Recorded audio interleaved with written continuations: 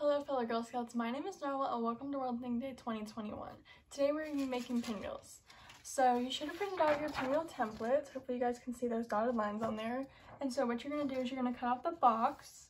You're going to cut up to these lines and make sure not to cut all the way through the center. And then you're going to cut out your little peace sign on the bottom to pin on the front of your pinwheel. You're also going to need a pen, scissors to cut out your pinwheel, and a pencil to put your pinwheel on. You also might want crayons so that you can decorate your pinwheel, and you're also going to want like a colored pencil or a sharpened pencil so that you can write on your pinwheel what peace means to you. So while I cut out this, Starbella behind the camera is going to read to you guys about Pinwheels for Peace. The Pinwheels for Peace project is a global movement of people who plant pinwheels in the ground outside public places like libraries and schools. Each year on September 21st, the International Day of Peace. When the Girl Scouts joined the Pinwheels for Peace movement in 2011, more than 4 million pinwheels were planted at thousands of locations around the world. One group arranged all their pinwheels to create the shape of a giant peace sign. You can even organize a Pinwheels for Peace event in your community and create an entire garden full of pinwheels. Okay, so I almost have my peace sign cut out right here. There we go. So you should have your little peace sign, and then I cut out my square. And so then what you're going to want to do is you're going to want to cut up those dotted lines. Like I said, make sure not to go all the way through the center. So it'll look somewhat like that. Then we're going to do that to all 4 corners.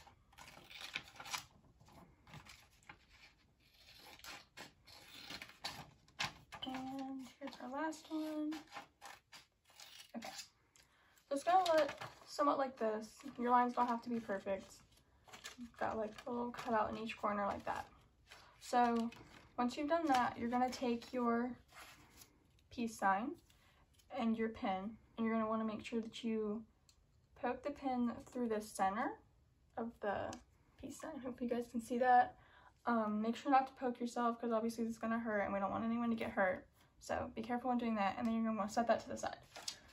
You're going to take your pinwheel and you're going to want to take all the black dots and you're going to bend them towards the center, and then just hold them there and then go all in the same direction like this.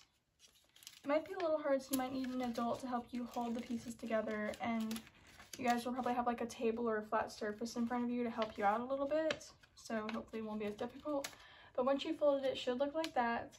And then you're going to take your peace sign and you're going to very carefully place it on the front, and then you're going to want to poke it through the center. Once again, be careful not to poke yourself because we don't want anyone to get hurt. It might take a few tries to get it through the center. There we go. Now that you've gotten your peace sign through, you're going to take your pencil and you're going to put the pen into the eraser of the pencil because you can't poke it through the wood. And then you've got your working pinwheel. Have fun, everyone!